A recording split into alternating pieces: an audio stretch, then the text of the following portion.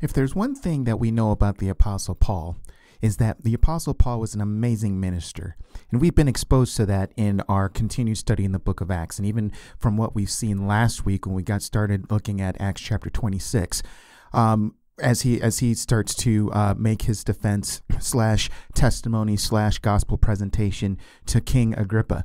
As what we started to look at last week, we're going to look at it again. We're going to continue by looking at it this week by finishing up chapter 26 and just seeing just how the Lord was able to use Paul in that particular instance to be able to present things to Agrippa and to everybody else around him regarding his own testimony, the fact that Jesus Christ is alive and what that means as far as the resurrection and how that's supposed to speak to people today or even in his day. So I want us to take note of those things. I want us to internalize them. We can use some of these things as examples in our own lives, just seeing how Paul dealt with different people, how he reached out to different people. And again, we get a good look at Paul's spirit and his motivation. What motivated him the most? We've talked about this before in times past, in that even in these times, in these last several chapters that we've been looking at in the book of Acts, even though he is not a free man anymore, we see a guy who is still preoccupied with making the name of Jesus Christ known while he's still in captivity. Okay, that is the mindset of a man who is passionate about Christ and passionate about his gospel. And so I think it's truly amazing. We're going to take a look, continue to look at Paul as he stands before King Agrippa as we finish up Acts chapter 26. I think we're in for some good things. I hope you stay with us. My name is Steve Gill, and you're listening to Loving the Scriptures.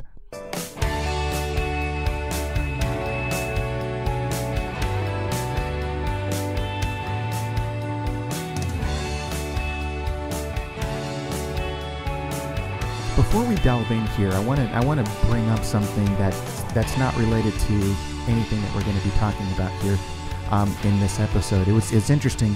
Earlier today, I stumbled upon a Bible quiz online, an online Bible quiz. And it had the whole thing: test your knowledge of the Bible. And you click on it, and it takes you to a page with a little bit of a short article that was saying many people who say that they're Christians, it's surprising that a lot of them don't have a good knowledge of Scripture and everything, and test your own knowledge, see how much you know about Scripture and everything like that. And so I went ahead and I took this quiz. It was I think it was 75 questions, if I remember correctly. I think that's how many it was. 75 questions. I got them all right. I don't say that to brag, but I just say that because I know that you're wondering, well, what did you get? Okay, so that's I did get all the answers right, but that's not the point. What was interesting was the very last question on that quiz, and I'm going to call out to those of you who have been listening for a long time and have been with us in the study of the book of Acts well from the beginning. And just think in your own mind if you can figure out what I'm getting at here. The last question, and by the way, the way that the questions were set up, there would be a question. It was multiple choice, but it wasn't your standard multiple choice. Usually with multiple choice, you have at least 4 options. These questions, you only had 2 options. You choose one or the other. So you had a 50-50 shot if you weren't sure. So the very last question of the quiz asked, which of the following was not, and I think they had not in all caps, just so you're aware of what they're asking. Which of the following is not a prophet? And the 2 choices that were given was Isaiah and David. And I read that question and I'm like, that's a bad question. That's a bad question because, well, let me tell you what I did. I mean, I answered the question in the way that I felt that the answer that they were looking for, which is David. David was it where it says which one of these was not a prophet. Obviously, we know that Isaiah is a prophet, but the people who put together the question would say that David was not a prophet. Now, of course, anybody, even in the secular world, who has some sort of knowledge of David, and even especially within the Christian community, they think of David, they automatically think second king of Israel, which obviously is true. But what a lot of people overlook, and I believe we went over this way, way, way, way back. And I say way, way, way back because this was all the way back in chapter 2 of the book of Acts. And this is in Peter's sermon at Pentecost. Notice what Peter says about David.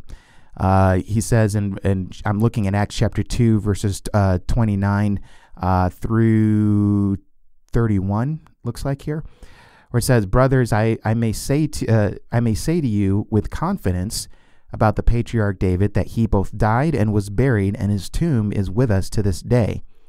Now listen, verse 30, "Being therefore a prophet, and knowing that God had sworn with an oath to him that he would set one of his descendants on his throne, he foresaw and spoke about the resurrection of the Christ, that he was not abandoned to Hades, nor did his flesh see corruption." So there you go. That's why you see that the last question really wasn't a good question. The question would have been a better question if they had put another option in there other than David. Now, of course, I don't think a lot of people would really think about that. They automatically know that they would pick David, but they would pick it with the thought of David wasn't a prophet, he was a king. And actually, yes, he was a king. That's what he's best known for. But according to Scripture, Peter actually identifies David as a prophet. So I would be one who would look at that question, and I did look at that question. I say, well, that question isn't altogether accurate, because they're looking for they're expecting the right answer to be David, when in fact David actually was a prophet. But anyway, I don't know. I just found that kind of interesting. But in case you didn't know that, or you don't remember that, or whatever, just kind of put that as a notch underneath your belt in case you come up on some Bible trivia and somebody tries to trick you or something like that. Maybe you can put that to good use. Or, whoever's asking the question will have the same expectations as whoever wrote the quiz on this online thing, and you can correct them, and you can say, well, actually, Scripture does say that David was a prophet, and he certainly was. So anyway, I just thought I'd share that before we get started. It's not relevant to anything that we have to talk about today. What we do want to talk about today is Acts chapter 26. And like I said before at the beginning, we're going to finish up that chapter today. And here's what I'm going to do. I'm going to lay this out now in case I forget to at the end of today's podcast. Because I said, and I think when we started up in chapter 22, I said one of the things that I think what I'm going to do is from that point all the way to the end of the book of Acts, go through the whole book of Acts, however many episodes it takes, until we finish up the book of Acts. And if there is going to be a break, if I do decide to take a break, it will probably be after chapter 25 or something like that. Well, I've come to a decision where I think I want to take one more break from the book of Acts, this one being a chapter later than what I had anticipated before, when I said that, if we take a break, it'll be after chapter 25 or whatever. And I want to take an episode or two to step away from the book of Acts for a little bit, one more time, before delving back in and then finishing up the book. And the reason why I want to do that is that for much of what we've been through in Acts so far, we've been going through some good things. But one of the things that we have to realize, and I've mentioned this before, I believe, in past episodes, is that we're dealing with kind of a stretched out narrative where, every time we leave a particular spot at the end of a podcast episode after looking after a specific passage, we haven't reached any sort of resolution yet. And while there are certainly things that we can gain and glean from these different episodes that we've been going through, and just as we've been working our way ever so slightly to the end of the book of Acts, even though there's things that we can grab from, I think that there's the challenge is grabbing on and hooking on to things that are I don't know what the right term to use. I'm gonna invent my own term. I'm gonna call it intensely solid. It's a challenge to grab onto something intensely solid when we're dealing with a long stretched out narrative like we are right now in this section of the book of Acts. And when we finish up chapter 26, we're going to be going into chapter 27, where that challenge is going to be extended a little bit more and to a higher degree, because we're going to go over Paul's adventure as he crosses the Mediterranean Sea onto Rome, and the whole thing of the astonishing tale of the sea, if you want to call it that, that he and everybody else on that ship experienced, the storms, and everything like that. And there are a lot of nautical things that are going on and everything. And so, again, it's going to be a continuation of that thing of this whole stretched out narrative where we grab onto some things, but perhaps we don't grab onto things that are intensely solid. And so I want to step back before we get into chapter 27 to talk about some other things that, just to kind of anchor our hearts and our minds onto things that we can grab onto intensely and solidly. And so for that reason, that's why I want to take this break, and I want to take it here. Now, again, this isn't to say that there isn't going to be anything that we can learn or glean from chapter 27, or that we haven't been learning or gleaning anything from the previous chapter since chapter 22. Again, that's not what I'm saying, but it's gleaning certain things here and there as we study this long narrative having to do with Paul in his captivity in this last section of the book of Acts, looking at that versus just kind of grabbing onto something that is more solid, I guess.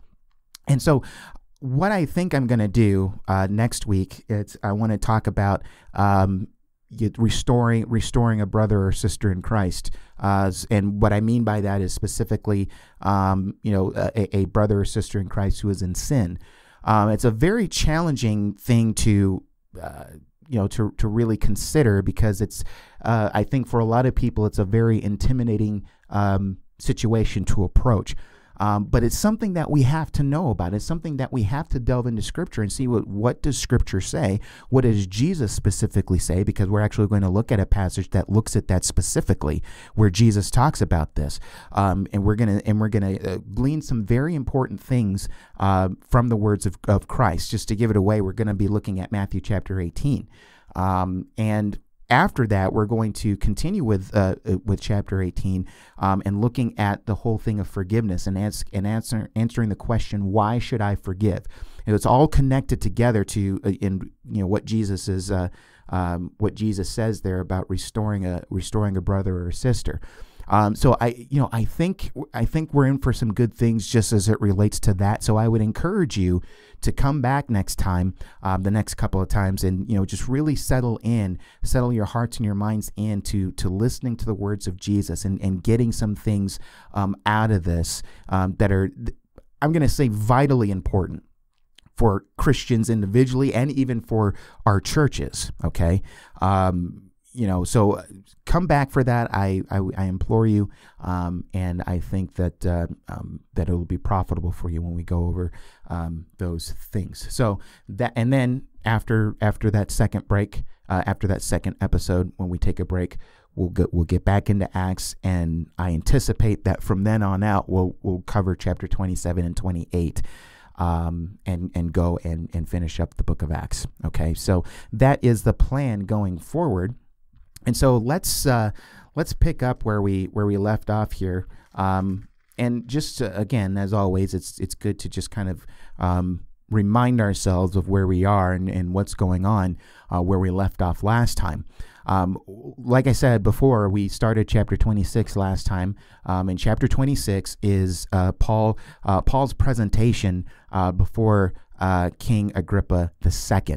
And we've already talked about who he was, and just how he's him and Bernice, actually, which again, that's not his wife but his sister, but Historically, we know that there was probably some incestuous things going on there, and all of that stuff. But we know, what we learn about Agrippa is that he is a Jew, and Paul is going to use that. We're actually going to see this today. He uses that to his advantage as he tries to present the gospel to the king here. And which, by the way, let me just say this. I think it's pretty amazing, just the circumstances that unfold to give Paul the opportunity to speak in front of these government officials, to two governors / procurators, in the persons of Felix and Festus, and then here with a king, not the king as in Caesar, but I mean a king in that region there, King Agrippa. And so just how God opened the door to allow Paul to speak to people of high importance, just as it relates to government and things like that. It's really pretty interesting, and it's I would imagine it's when you think about the context under which all this is going on under, Paul is one who presents himself pretty boldly. Even if it's in front of somebody who's important. I would imagine if you just take an average Joe today and set them before some high official in the United States government, whether you're talking about the president or a well-known senator or something like that, there are a lot of people who might be nervous, unsure of themselves, that sort of thing. The Apostle Paul, he knew his stuff. And as it says, again, we're going to get into this here in a little bit, but even here in the passage that we're going to look at, Paul acknowledges that he's doing all of this by the help of God.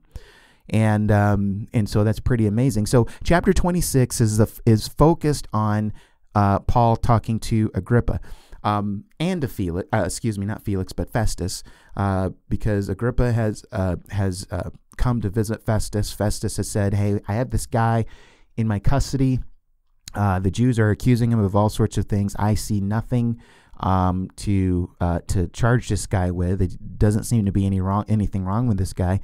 And he has appealed to Caesar. Remember, that's what he did in the previous chapter, in chapter 25, when he realized that he's not going to get anywhere with any of the people, whether with the Jews, obviously, or even with Festus. And so Paul says that I appeal to Caesar. So all the proceedings stop, and the next opportunity that they have to send Paul to Rome to stand before the court in Rome, they're going to do that because Paul has appealed to Caesar. That's a right that he had as a Roman citizen. And so Festus is saying, I don't know what to write to Caesar or to the Roman court because I don't see anything wrong with the guy. And so Agrippa says, let me hear him. And so they bring Paul forward. And so we looked at the first part of Paul's presentation to Agrippa. And like I said, we have to look at this with the understanding that this isn't only a defense given by the Apostle Paul, but this is, as we're going to see by the end of this passage, that this is an attempt for Paul to try and bring Agrippa and everybody else who's listening to the faith. So Agrippa is there, Festus is there, you got military tribunals and noble people from the community. So Paul has a wide audience here as he's talking about all of this. And so he goes into talking about what his hope is. His hope is, and we talked about what that hope would be for any typical Jew, and Paul is no different from this, is that he has a hope in the Messiah and a hope in the resurrection. And it's just funny, I'm paraphrasing here, but it's as if Paul is saying it's funny that I share the same hope of the resurrection as these Jews, and yet it is because of my hope in the resurrection that I'm standing before you today. Which Paul is saying that to kind of lay out the contradiction before them, and saying this really doesn't make a lot of sense. Now, how Paul proceeds in all of this is to lay out how Jesus is the difference between what Paul believes as far as the hope of the resurrection and what everybody else, as far as the unbelieving Jewish community, believes. Because as I mentioned last time, Jesus Christ is that sticky point. And he's the difference between where Paul stands and where the Jews stand. They all have a hope in the resurrection, but Jesus is the one who guarantees that the resurrection is going to happen, and without him there is no resurrection. And so it's Paul's embrace of Christ that's truly the difference here. What you have to understand is that for many of these Jews, and even all throughout Jerusalem and other places, the word by now has spread that Jesus hasn't risen from the dead, but that his disciples came and stole away the body. Remember, that was the story that the Jews told the Romans to tell when the empty tomb happened. And they knew that Jesus was alive, but they didn't want that to get out. So they convinced the Romans to tell this lie. And Matthew, I believe it says that that's the story that's been told ever since. So you have a lot of people who still believe that Jesus Christ is dead. The reason why his tomb is empty is because the disciples came and stole away the body. So this whole thing of even Jesus' resurrection is going to play in big here, because Paul is going to be one who recognizes the difference between where he stands in the hope and where the other Jews stand in their hope. The other Jews, as far as Jesus goes, not so much. So Paul tells his testimony about how he was enthusiastically against this whole movement of Christianity. Of course, it wasn't called Christianity when he was doing all of these things. But he tells his testimony of who he was before he came to Christ. Then he tells the story of the Damascus Road, how he encounters. Now listen, he encounters the risen Lord himself. So by telling that story, what he's saying is that, listen, Jesus Christ is the difference from where we stand. But listen, I can tell you from personal experience that Jesus Christ is alive, because I saw him, I heard him, he talked to me, and he gave me this commission to go and talk to the Jews and to the Gentiles. I am going to be a witness to all of this and to other things that he is going to reveal to me. And in the process, and again, this is paraphrase here, in the process, there are going to be people who don't like it, so I'm going to deliver you from those people. But the idea here is that Paul is testifying to the fact that the risen Lord himself, who everybody would acknowledge did die, but Paul was one who's saying he is alive because I saw him and he gave me this commission. That's why I'm going and doing what I'm doing. I'm going out and I'm telling people about Christ. So that's an explanation of what he's doing and why he is saying the things that he's saying. That's pretty important here. So the fact that Paul labels Jesus Christ as alive, and I think even behind that, just kind of connecting him to this whole thing of Jesus being the true Messiah, you really begin to see Paul just kind of advancing in his presentation of the gospel to Agrippa and to everybody else who was listening to this. You can see just kind of the progression of what Paul is leading up to. Jesus Christ is alive, so that should tell you something. And if this Jesus Christ who was alive, if he was dead and he's alive, don't you think that you should listen to him? Yes, absolutely. And if I'm one who encountered the risen Lord himself, and he gave me this commission, I think that I have something to say about the whole matter. And so I think that's the angle that Paul is coming to. Okay, so he is given his testimony as far as his encounter with Jesus on the road to Damascus. Okay. And this is just a review. If you want a fuller discussion of what we picked apart in that passage from verses 1 through 18, then go and listen to that episode. That's part 1 of this discussion. And now part 2, we're going to pick up in verse 19. So Paul is continuing with this presentation here. So he's finished talking about his testimony, about his encounter at the road to Damascus. And so let me just start by reading a collection of verses here. Let's start out by reading verses 19 through 23. And in that passage, he says, "Therefore, O King Agrippa, I was not disobedient to the heavenly vision, but declared first to those in Damascus, then in Jerusalem, and throughout all the region of Judea, and also to the Gentiles, that they should repent and turn to God, performing deeds in keeping with their repentance. For this reason the Jews seized me in the temple and tried to kill me. To this day I have had the help that comes from God, and so I stand here testifying both to small and great, saying nothing but what the prophets and Moses said would come to pass. but the Christ must suffer, and that by being the first to rise from the dead, he would proclaim light both to our people and to the Gentiles. Now there is a lot there. Let's see what we can come up with in all of this. It's really a pretty interesting. And right off the bat, Paul is giving the reason as to why he has been going around, and he's been saying the things that he's been saying as it relates to his ministry to the people, both to the Jews and to the Gentiles. Remember, he's just finished talking about how he encountered Jesus on the road to Damascus and what Jesus told him, and just really to set it in our minds. Let me go back to verse 16. After Jesus identifies himself to Paul and saying that I'm the one that you're persecuting.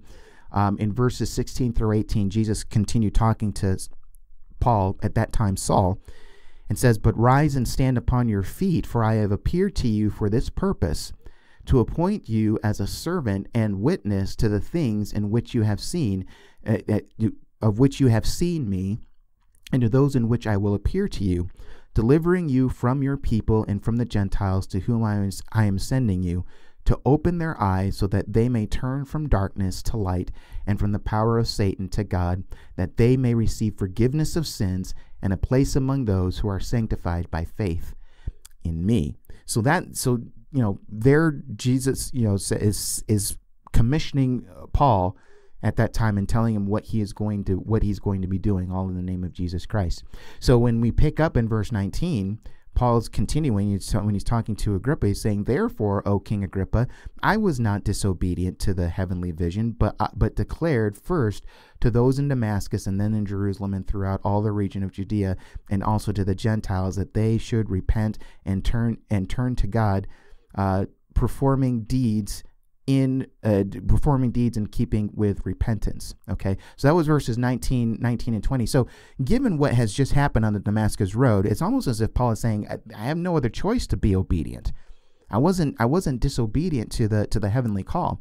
When heaven calls you and says this is what you're to do, especially in the way and in the manner that it happened to Paul at that time, you're gonna do what the Lord tells you to do. And so in that way, Paul is explaining, and he's telling them, he's telling Agrippa, he's telling Festus and everybody else who's in that court, this is why I've been doing what I've been doing. So if the Jews have a problem with what I'm doing, and if the Jews have a problem with what I'm saying, their beef isn't with me. Their beef isn't with me. Their beef is with God himself. Okay. And really that's what it comes down to. If God really did, in the form of Jesus Christ, really did come down and encounter Paul on the road, if people were to embrace that as true and believe that that is what happened, then what else do you expect Paul to do? What else do you expect him to do, and what else do you expect him to say? You can't expect anything else from him, because God spoke to him. God spoke to him, and that is what. Now, listen, I this is just coming to me because I think this is very important. Because for many Christians today, especially in a time and in a place and in a society like ours, there are things from Scripture where if we talk about what Scripture actually says about A or B or C, it will definitely rub people the wrong way. Okay, and it's important to know. It's important to know that when people object to what Christians believe, their beef isn't so much with Christians. Now, it may come across as, I have a problem with Christians, and even in their own hearts and minds, they may convince themselves, I have a problem with Christians. But really, their beef, their main complaint is not against us. It's primarily against God. What we're doing, all we're doing, is taking what God has said in his word, and we're just telling people what God has said. Okay? And that's important to understand, because it's, when it comes to objections from different people, sometimes people will take that personally. You can't take it personally. I mean, maybe you can in some instances. Maybe they call you out by name and say you're the scum of the earth. Nobody wants to be called names. Nobody wants to be excluded from things. And I know that and depending on who it comes from, whether it's somebody that was a friend before and now they've distanced themselves from you because of your stance in Christ and because of what you believe and because of what you say you believe. If that happens, I understand that might sting a little bit. But you have to understand that their main beef is with the Lord himself. And isn't that what Jesus actually said when he appeared to Paul on the Damascus road? Remember what he said. He said, "Saul, Saul, why are you persecuting me?" Now, was Jesus going around chasing a Jesus bodily as he's going around and doing persecution? No, Jesus was up in heaven until he came and appeared to Paul on the road to Damascus. What Paul had been doing is that he had been persecuting the Christians in Jerusalem, and he was on his way to do so in Damascus. And so when Jesus meets him on the road to Damascus, he says, "Why are you persecuting me?" Okay. Paul's main problem, although he probably wouldn't have admitted it at the time in his pre-conversion days, but his main problem, his main beef was with God. So in a way, it's somewhat in a different sense, but in a way, Paul is communicating the same thing. It's like, okay, if God came and appeared to me, I can't help but go and do what God has said. And so anything else, I mean, this is kind of the unsaid part, but I think the idea behind it is that, if the Jews have a problem, if anybody else has a problem, I can't help but be obedient to the heavenly call. And he says, I wasn't disobedient to that. And you can't expect me to be disobedient to that. So if the Jews have something against me, know that it's not so much against me, but it's against God himself, because God has given me my orders, and I'm not going to be disobedient about that. So he wasn't disobedient to the heavenly vision, but as verse 20 says, but declared first to those in Damascus and then in Jerusalem and then throughout all the region of Judea. And remember, we saw that back in chapter 9. It's interesting. He was stricken blind, and remember, he was led to Damascus, the same place where he was going to persecute the Christians. When Ananias came and put his hands on Saul's eyes, and Saul's eyesight was restored, remember what we saw. Paul immediately started ministering to the people in Damascus. So when he got started right away, and he started right where he was at, and in the place where he intended to persecute Christians by bringing them back to Jerusalem and throwing them in prison. He is now alongside of, I would say, many of the believers who are already in Damascus, declaring Jesus Christ and proving from the scriptures that Jesus is the Christ. So he's there in Jerusalem. He declared to those in Jerusalem, and then in Jerusalem. And remember, he came to Jerusalem because after a while, and we talked about this last time, a long period of time passed, where there was a plot against Saul's life, and so he escaped Damascus, and he went to Jerusalem. Okay, and so when he was in Jerusalem, as that text says, he went in and out among them, and he had been speaking to the Hellenistic Jews there, the unbelieving Jews there, and declaring the Christ to them. And they conspired against them, and so the brothers decided to smuggle him out, and he eventually ended up in Cilicia, where he would minister there until Barnabas grabbed a hold of him to have him come back and help him with the church in Antioch. But so there, he kind of lays it out there, first to those in Damascus, then in Jerusalem, and throughout all the region of Judea, and also to the Gentiles. And that's what we've been seeing pretty much through much of the latter parts of Paul's missionary journeys. Okay, all that whole territory that we've been covering, pretty much. You see him ministering to all sorts of people. I mean, of Gentiles. He would go to the Jews first, but you see him reaching out to the Gentiles as well. But if you look at Paul's missionary journeys from chapter 13 all the way through, pretty much chapter 21. You see how Paul ministers to Jews. He does still minister to Jews, but he also ministers to Gentiles as well. Just as he had been commissioned to do by the Lord. Okay. And so he says, and also to the Gentiles, that they should repent and turn to God, performing deeds in keeping with their repentance. Now, I just want to pause just momentarily here for a minute, because one thing that I want us to do here, and I think I mentioned this last time, is that in the course of looking at this, let's pay attention to what it is that, just as Paul recounts what he did in his ministry, what it is that we as Christians, as we minister to other people, what we hope to see as a result of our ministry to other people. Specifically, when I'm saying ministry to other people, I'm talking about gospel ministry, sharing the gospel. Doesn't necessarily have to involve foreign missions work, and we talked about that before too. But even in just the personal one-on-one or small group ministries that you have when you try and reach out to other people, obviously what we want to see is we want to see people come to know the Lord. We want to see people come to a saving knowledge of Jesus Christ. That's the general perspective of what we want to see. But Paul mentions, one of these things here that he wants to see, that he wished to see, as people had repented, and what he wanted to see thereafter.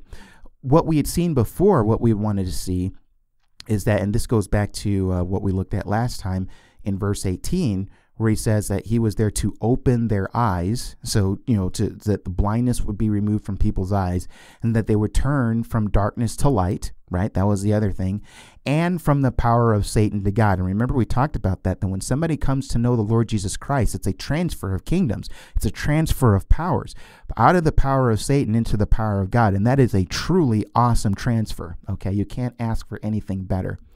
And then, as it says, that they may receive forgiveness of sins and a place among those who are sanctified by faith in me. Okay, so you see those sorts of things. That's what we want to see. That's the aim when we're ministering to people with the gospel.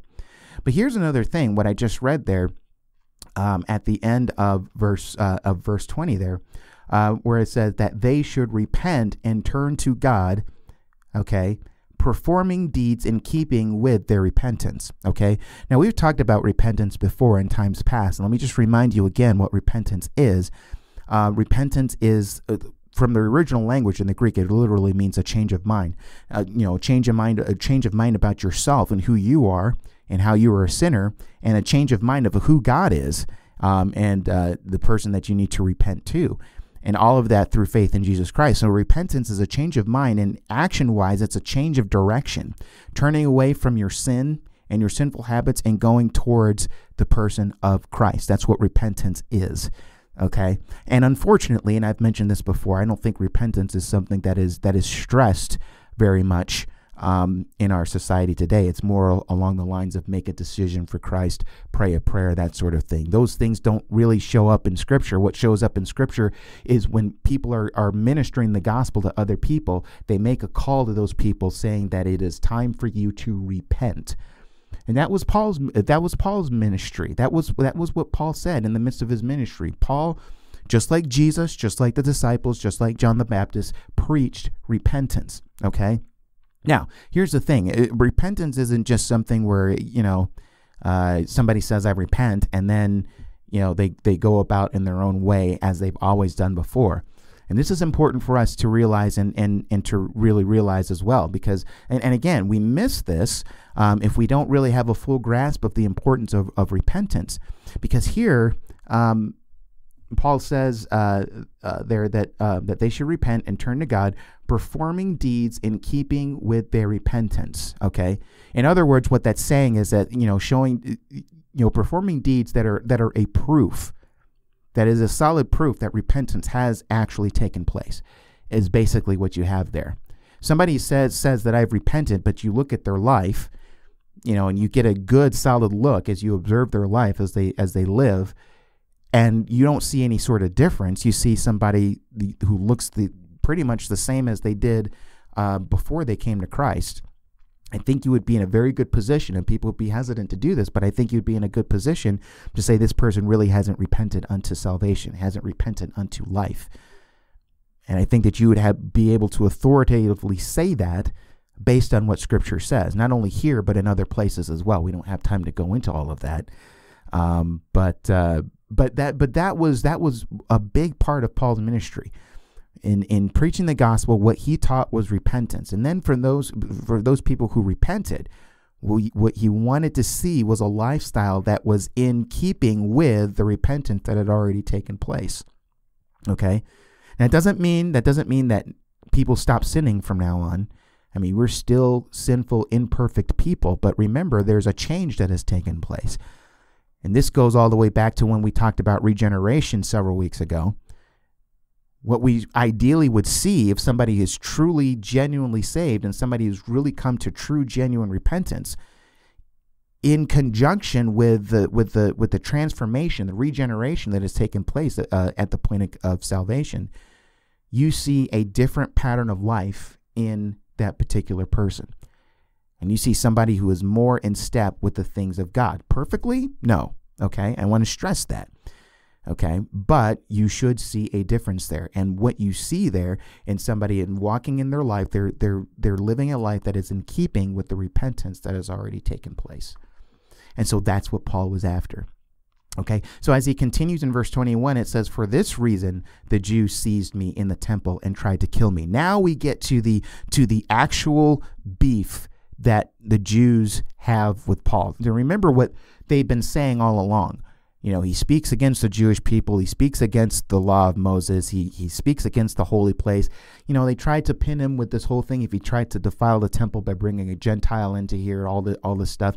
And so, you know, the Jews get very angry with him. They try and kill him. Even up to this point, it's been at least 2 years where they're still trying to get rid of Paul and all of this stuff.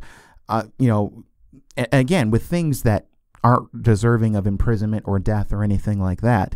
And nothing, obviously, we know that goes against anything that God has said in his word or in his scriptures or anything like that. All the things that are behind that, and we shouldn't be surprised at this, but behind all of the objections that these Jews have had and that they've made, which as we've been picking that apart, we've been seeing how ridiculous those charges are.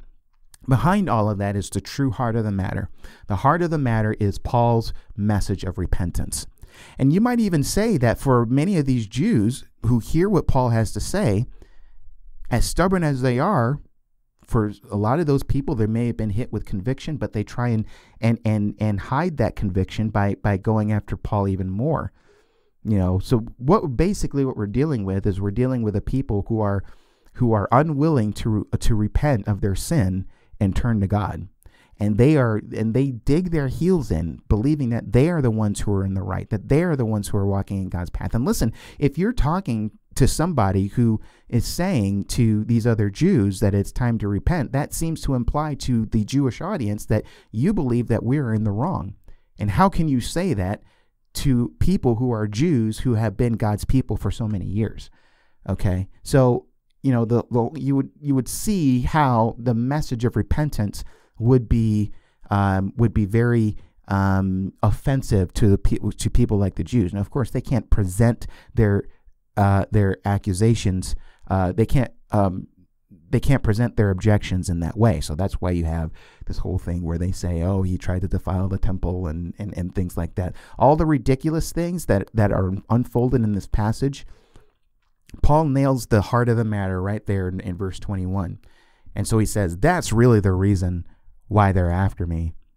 You know, they've been saying all of these things, but really what they find offensive is my message of repentance that I've been preaching. Okay. Now in verse 22, it says, "To this day I have had the help that comes from God. And so I stand here testifying both to small and great, saying nothing but what the prophets and Moses said would come to pass." Now, this is interesting because the subtleties in this whole thing is pretty interesting. Just in what he just said there in verse 22 is very. I mean, if there were any unbelieving Jews that would have been there, they're not any that are in this company listening to Paul. But if there were, I would imagine that some of them would either stand up and immediately object, or if they stayed silent, they would be stewing inwardly, because just by what he says there in verse 22, basically he's suggesting that I am in the right, and the reason why I know I'm in the right is because God is with me. He's been helping me through this thing all along. So that would imply that everybody else in the unbelieving circle of the Jews are wrong, and God is not with them. You see how that would cause problems here? Now, of course, what Paul is saying is right. I mean, it would cause problems, but it's not because Paul is wrong. I mean, it's just a matter of what the truth is, and people wouldn't like the truth.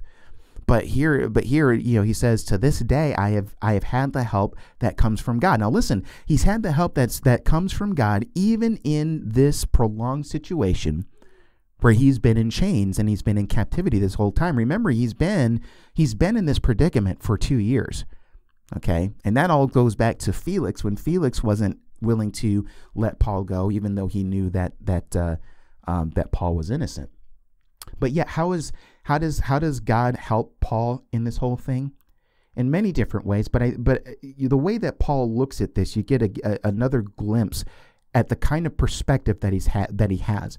What Paul is going to do is he's going to draw from the commission that he got from the Lord Jesus himself. Which pretty much in a nutshell saying, go and proclaim and be my witness both to the Jews and to the Gentiles. And so Paul is saying, God has been a help to me even up to this day, from the beginning all the way up to this time, so that, as it says here, as he continues to say, there in that verse, let me start again. To this day, I have had the help that comes from God. And so I stand here testifying both to small and great. God has been a help so that even in this situation, even as a man in chains, God has been able to help him in carrying out his mission. Okay. The fact that Paul is under arrest and the fact that Paul is in chains, the fact that Paul is in captivity doesn't change anything about his mission, folks. Doesn't change anything. Now, we've seen that before a couple of chapters ago in chapter 24. What is it that we see Paul doing with Felix one-on-one? Talking to him about the Christian faith, right? And as we're seeing right here, and as it's going to be made more evident, at least to Agrippa, we see that Paul is actually trying to do the same thing with Agrippa as well. And all of this by the hand of God, by the hand and the help of God. So he says, I've been receiving this help from God, and so I stand here testifying both to small and great, saying nothing but, now listen to this, saying nothing but what the prophets and Moses said would come to pass. Okay, so here we go where Paul again, and he's done this before, where Paul is going to make the connection between what he's been saying, including everything that has to do with Jesus as the Christ. Remember, Jesus is that sticky point that many of the unbelieving Jews, the hurdle that they can't leap over. And Paul is saying all of this is in accordance with what is revealed in Scripture. Scripture being here, as he describes it, the prophets and Moses. What we would know, we usually know that switched around, and now it's mentioned in other places in Scripture as Moses and the prophets. Okay, but all of that, however way you say it, what he's referring to is Old Testament Scripture. So Paul is saying that the Scriptures have pointed forward to all of this, and it all has come to pass. And so he explains how it's been fulfilled in verse 23. He says that the Christ must suffer, and that, being the first to rise from the dead, he would proclaim light to both our people and to the Gentiles. So isn't that actually what happened here? Isn't it true that the Christ, and notice he didn't say Jesus, he just said the Christ. So automatically, you get Paul's understanding of who he saw Jesus as being. He understood that Jesus was the Christ. He was the Messiah. Everybody else wouldn't have. The unbelievers wouldn't look at Jesus as the Messiah. But he sees Jesus as the Messiah. He says that the Christ must suffer, and that by being the first to rise from the dead. Now, what does it mean here when he says that he's the first to rise from the dead? I think mainly what you're talking about here is at first, as in preeminence. I believe, and I should have looked at the Greek to look this up. And I think the proper word, if that is the case, would be prototokos. I'll have to look that up, and if I remember, I'll maybe mention it. But I mean, but taking the preeminence among everybody else who will be resurrected from the dead. So listen, that is the reason why Jesus' resurrection in this whole thing is vitally important. Okay. And so Paul is in this whole thing is making a case for Jesus rising from the dead, and therefore making a case for where he stands as far as it relates to the resurrection. Okay, so he says that Christ is the first. He's the preeminent. He's also, you could also say chronologically, he's the first to rise from the dead in a glorified state. He's not the first to be risen from the dead bodily. I mean, just simply bodily.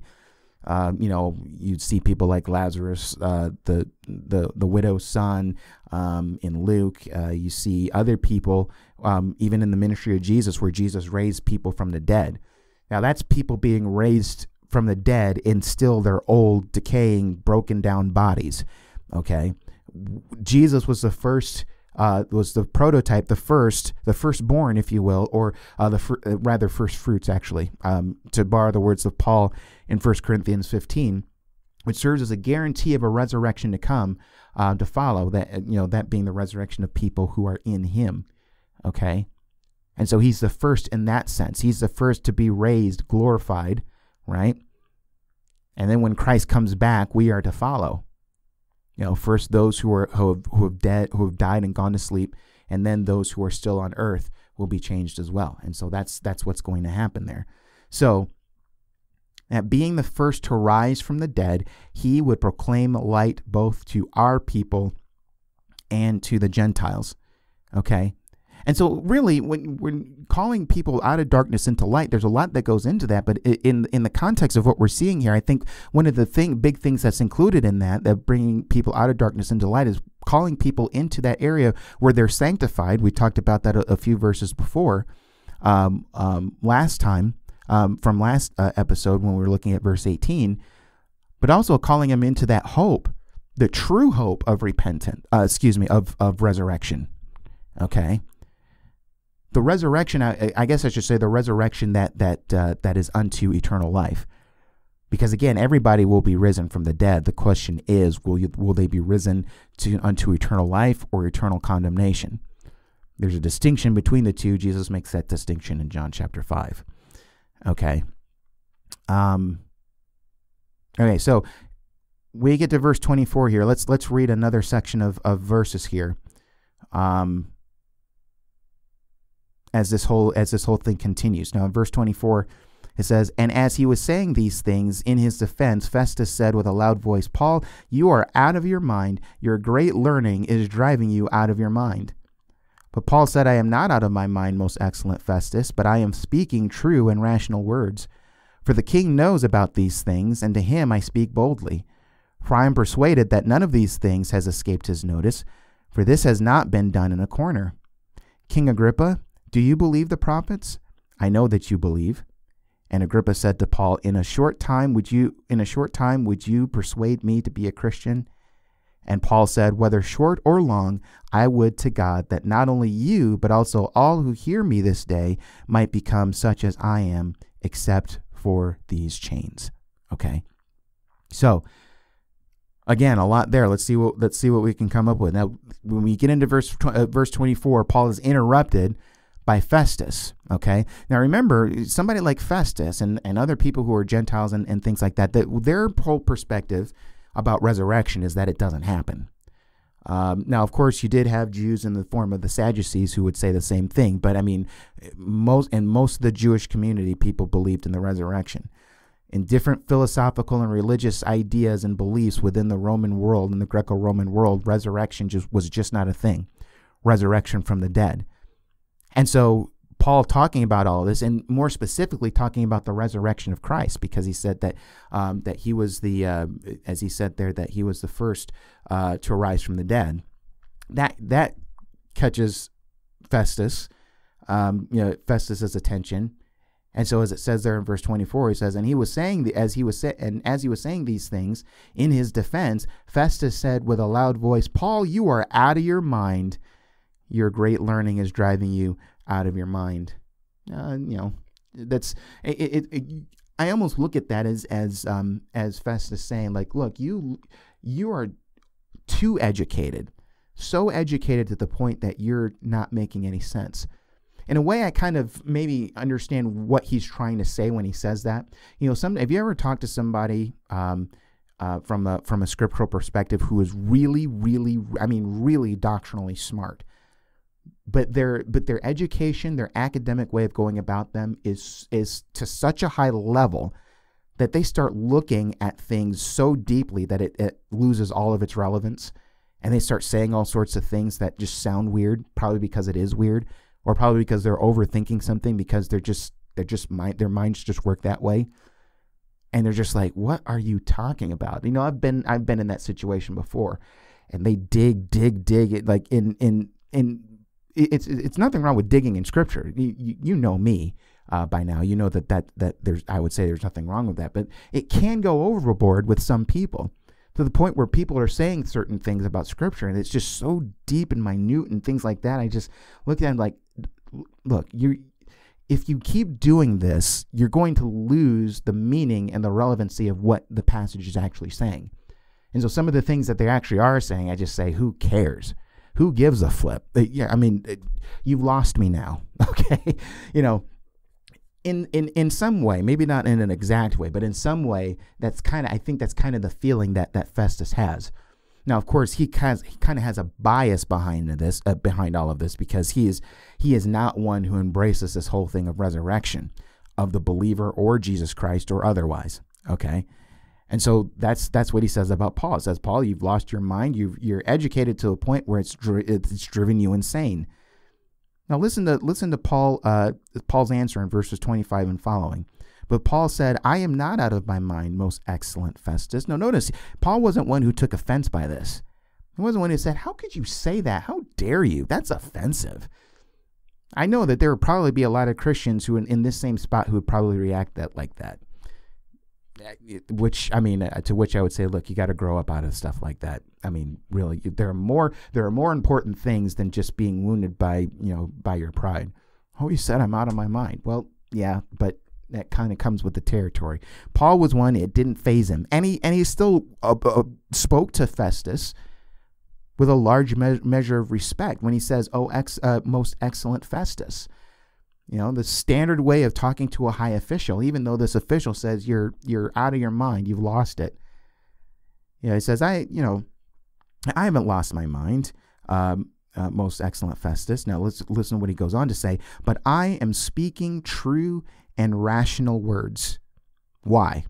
How can you make that conclusion, Paul, that you're speaking true and rational words? Verse 26, for the king knows about these things, and to him I speak boldly. For I am persuaded that none of these things has escaped his notice, for this has not been done in a corner. In other words, Paul is not the first and only person to be speaking the things that he's been speaking.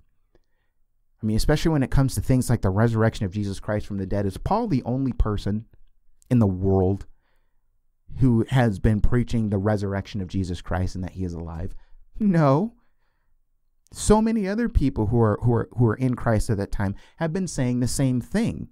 It's a very central message in the Christian gospel. So if other people are preaching the gospel, you have to understand that people would be saying and declaring the fact that Jesus Christ is alive. Now granted, not everybody believes that. In the unbelieving world, again, they go by the whole belief that Jesus is still dead and his body was stolen. Okay, but for those who believe, they're ones who declare that yes, Jesus Christ is alive. That's what Peter said from the very beginning, and Pentecost was one of the things that he majored on. He majored on the resurrection of Jesus Christ. Okay, so this has all been out in the open. And so that's what Paul means, when he says, for the king knows about these things, and to him I speak boldly, for I am persuaded that none of these things has escaped his notice, for this has not been done in a corner. This has all been done publicly.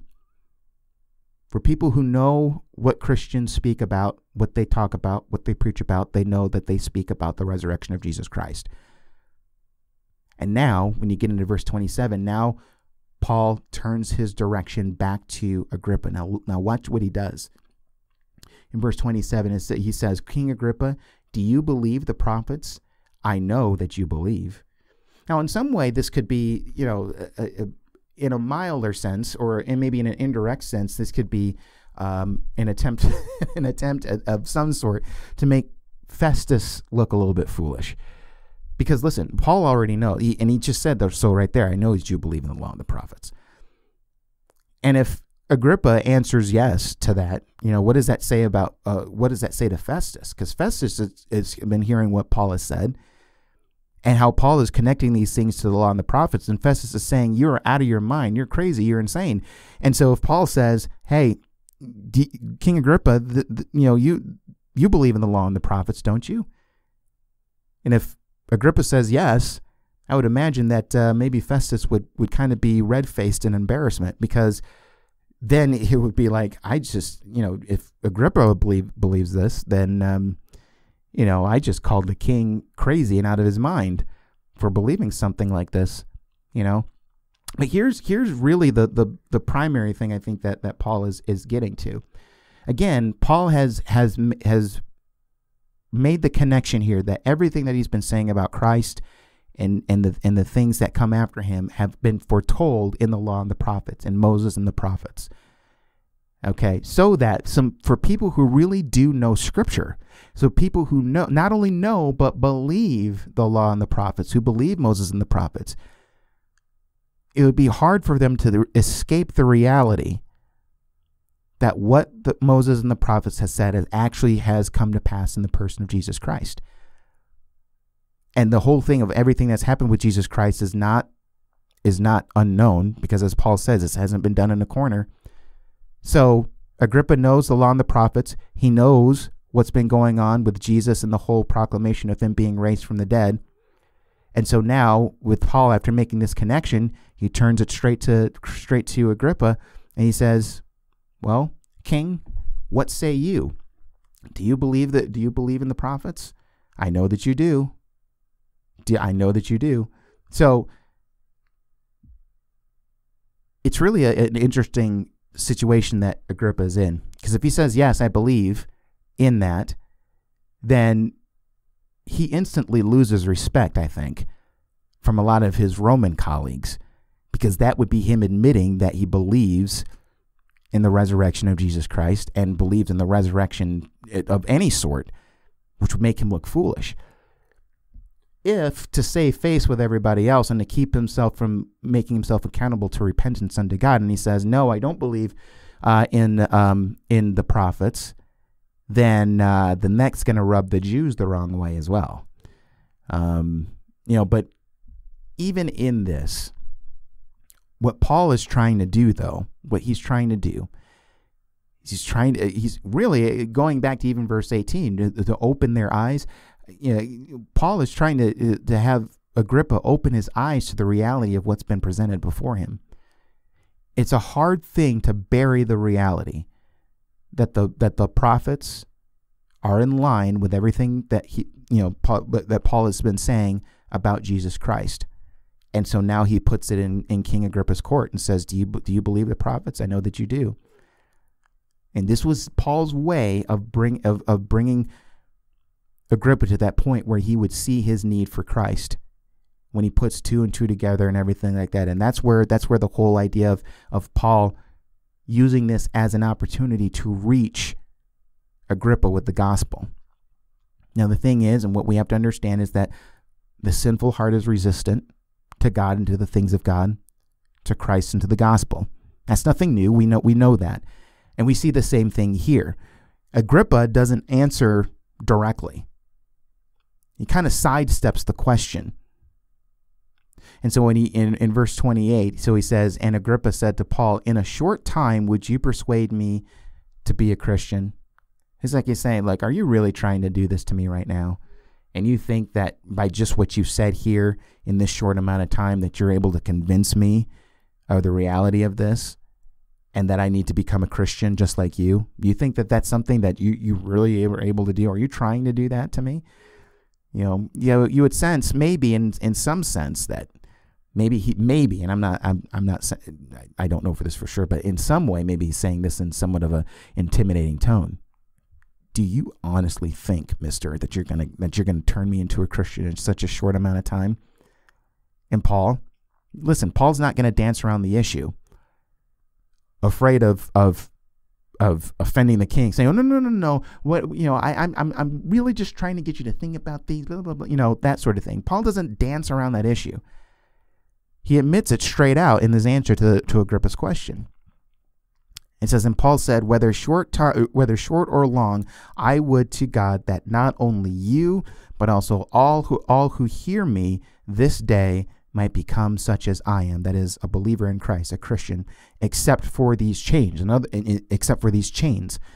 words, I wish you would be people who were Christians like I am, that you would be saved. Don't wish persecution upon you or anything like that, like it is with me as I am in these chains. But I do wish that all of you would come to know the Lord Jesus Christ. And so Paul just straight out admits it. He says, yeah, that's what I'm trying to do. That's what I'm trying to do. Can't keep your your mission secret. You got to be open about things like that.